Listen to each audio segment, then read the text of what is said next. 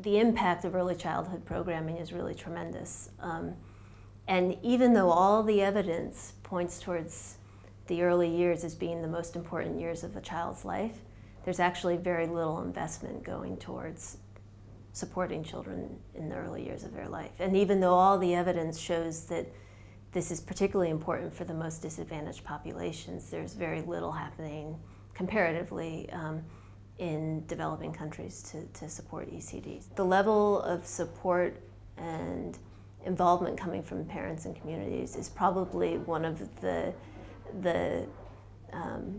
most critical factors that would influence a child's development in the early years, because parents and other community members are the ones that are providing that care, particularly if you're talking about children who are below preschool age, but even for preschool age children when they go home.